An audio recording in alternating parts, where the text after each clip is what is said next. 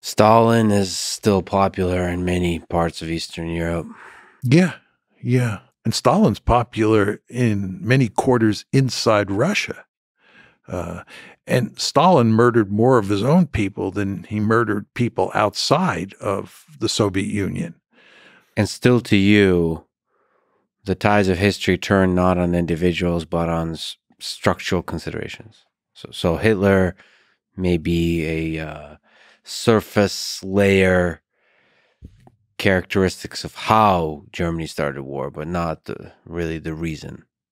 Well, history is a multidimensional phenomenon. So I hear. And we're talking about interstate relations here. Yes. And realism is a theory about how states interact with each other.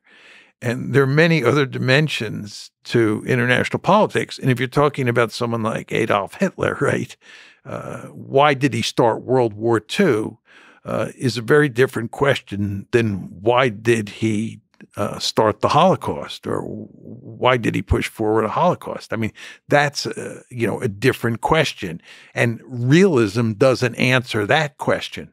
So I want to be very clear that I'm not someone who argues that realism answers every question about international politics, but it does answer what is one of the big, if not the biggest questions that IR scholars care about, which is what causes security competition and what causes great power war. Does offensive realism answer the question why Hitler attacked the Soviet Union? Yes. Because from a military strategy perspective, there's pros and cons to that decision. Pros and cons to every decision. The question is, did he think that he could win a quick and decisive victory? And he did. I mean, as did his generals. It's very interesting. I've spent a lot of time studying German decision-making in World War II. If you look at the German decision to invade Poland on September 1st, 1939, and you look at the German decision to invade France on May 10th, 1940, and then the Soviet Union on June 22nd, 1941. What you see is there was actually quite a bit of resistance to Hitler in 1938 at the time of Czechoslovakia, Munich. And there was also quite a bit of resistance in September 1939. Internally, or you mean? Internally, for sure. Yeah. People had doubts. They didn't think the Wehrmacht was ready. And given the fact that World War I had just ended about 20 years before, the thought of starting another European war was not especially attractive to lots of German policymakers, including military leaders. And then came France, 1940. In the run-up to May 10th, 1940, there was huge resistance in the German army to attacking France. But that was eventually eliminated because they came up with a clever plan, the Manstein Plan. If you look at the decision to invade the Soviet Union on June 22nd, 1941, which is the only case where they fail. They succeeded in France, they succeeded in Poland, they succeeded at Munich in 1938. Soviet Union is where they fail. There's hardly any resistance at all, right? Yeah. Well, and to say that they failed the Soviet Union, I mean, my grandfather fought, from the Soviet Union, there was a lot of successes early on. So there's poor military, I would say, strategic decisions along the way. But it was, it caught Stalin off guard. Maybe you can correct me, but from my perspective, terrifyingly so, they could have been successful if certain different decisions were made from a military perspective. Yeah, I've always had the sense they came terrifyingly close to winning. Yeah. You could make the opposite argument that they were doomed, but I'm not terribly comfortable making that argument. I think the Wehrmacht by the summer of 1941 was a finely tuned instrument for war. And the Red Army was in quite terrible shape. Stalin had purged the officer corps. They had performed poorly in Finland. And There were all sorts of reasons to think that they were no match for the Wehrmacht. And if you look at what happened in the initial stages of the conflict, that proved to be the case. The Germans won a lot of significant tactical victories early on. And if they focused and went to Moscow as quickly as possible, it's, again, terrifyingly so, could have been a basically topple Stalin. And one thing that's possible. That's possible. Fortunately, we're not going to run the experiment again, but one could argue that had they concentrated, as the generals wanted to do, in going straight for Moscow, that they would have won. I mean, what Hitler wanted to do is he wanted to go into the Ukraine. I mean, Hitler thought that the main axis, there were three axes. The northern axis went towards Leningrad. The central axis, of course, went to Moscow. And then the southern axis, Army Group South, headed towards Ukraine and deep into the Caucasus. And Hitler believed that that should have been the main axis.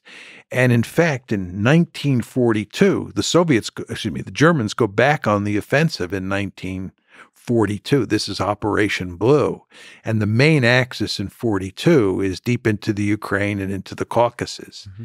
And that fails. But one could argue that had they done that in 41, had they not gone to Moscow, had they concentrated on going deep into Ukraine and into the Caucasus, they could have knocked the Soviets out that way. I'm not sure that in the end I believe that. I think in the end the Soviets would have won no matter what, but I'm not 100% sure of that. So sometimes maybe you can educate me, but sometimes, they say, just like with Napoleon, winter defeated Hitler in Russia. I think not often enough people tell the story of the soldiers and the motivation and how hard they fight. So it turns out that Ukrainians and Russians are not easy to conquer. They're the kinds of people that don't roll over and fight bravely. There seems to be a difference in certain peoples in how they see war, how they approach war, how proud they are to fight for their country, to die for their country, these kinds of things. So I think Battle of Stalingrad tells, at least to me, a story of extremely brave fighting on the Soviet side. And it's a component of war too. It's not just structural. It's not just military strategy. It's also the humans involved. But maybe that's a romantic notion of war. No, I think there's a great deal of truth in that. But let's just unpack it a bit in the case of the Soviet Union in World War II. The counter-argument to that is that in World War I, the Russian army disintegrated.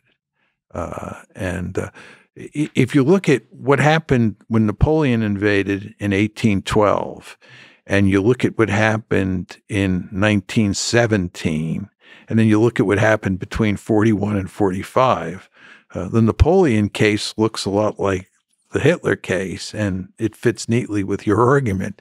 But World War I does not fit neatly with your argument because the Russians lost and surrendered. Yeah. And you had the infamous Treaty of Brest-Litovsk, where the Soviet Union then, because it went from Russia to the Soviet Union in October 1917, the Soviet Union surrendered large amounts of Soviet territory because it had suffered a humiliating defeat.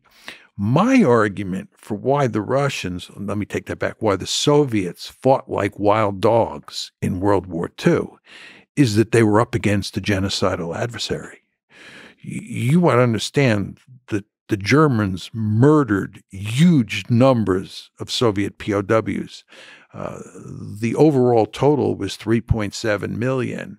And by December of 1941, remember the invasion is June 41, by December of 1941, the Germans have murdered 2 million Soviet POWs. At that point in time, they had murdered many more POWs than they had murdered Jews. And this is not to deny for one second that they were on a murderous rampage when it came to Jews, but they were also on a murderous rampage when it came to Soviet citizens and Soviet soldiers, right? So those Soviet soldiers quickly came to understand that they were fighting for their lives. If they were taken prisoner, they would die. So they fought like wild dogs. Yeah, you know, the story of the Holocaust of the 6 million Jews is often told extensively. If Hitler won, conquered the Soviet Union, it's terrifying to think on a much grander scale than the Holocaust what would have happened to the Slavic people, to the Soviet people. Absolutely. All you have to do is read the Hunger Plan, right? And they also had a plan, was it called Grand Plan East? I forget the exact name of it, which made it clear that they were going to murder many tens of millions of people. And by the way, I believe that they would have murdered all the Poles and all the Roma. I mean, my view is that the Jews were number one on the genocidal hit list. The Roma or the Gypsies were number two, and the Poles were number three. And of course, I just explained to you how many POWs they had killed. So they would have ended up murdering huge numbers of Soviet citizens as well. But people quickly figured out that this was happening. Mm-hmm. That's my point to you. And that gave them, needless to say, very powerful incentives to fight hard against the Germans and to make sure that they did not win.